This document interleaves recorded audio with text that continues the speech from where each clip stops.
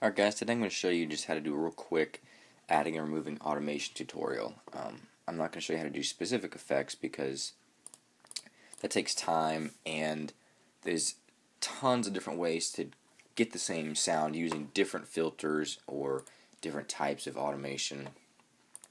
So I'm just going to show you how to add or remove them, and we'll start with that. So I just put a basic track in here. I'm just going to record something on top of it just so we have something to do automation on top of.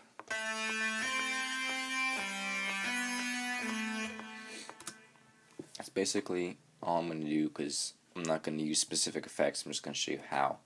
So we've got a track. You click the automation button right here. And it opens up this, and it shows you the place where you add and remove your nodes and change them, and then your options as far as what you can do for automation. Now your options here, if you click on the volume, you get this option box. It all depends on how many different inserts you have and what different synthesizer you're using. As far as the ES2 has a bunch of options because it's got so many editable features, which is nice but also confusing because some of these things I honestly have no idea. But there's all kinds of good stuff there. Your other option, my mouse will work, is to use these right here. These would be my inserts, as you can see on the other side: compression, EQ, ensemble, stereo delay. They're right here. So let's go to the compressor. That's compressor gain. So right now it's at 6 dB, which if you click on the compressor itself is what it's set at right here, the gain. So that's going to be your default setting of whatever you're trying to edit. If you just click, it adds your node at 6 dB because that's the first level, and you can just click and drag them to where you want.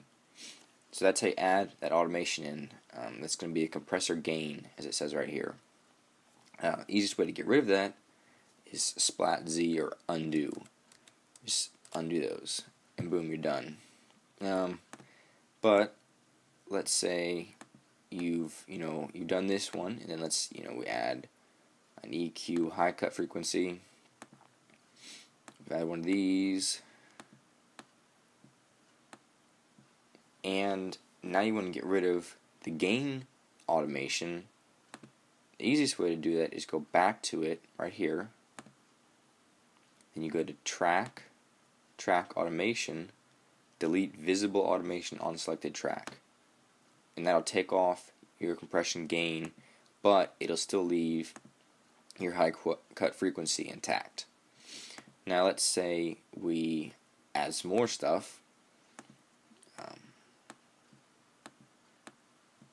like this, and maybe we have 5 or 6 different automations on this track, and we just don't like it. We want to get back to the basic track and start over. Instead of selecting each track and deleting it or hitting Splat Z a ton of times, you go to track automation, delete all automation. Click OK, click delete, removes all the automation. That's basically it. In this track automation selection, there's a lot of options here. And like I said, really getting the sound you want just depends on what you're going for. Again, check out my song Gated Express and see how I use it filtered. But thanks for watching.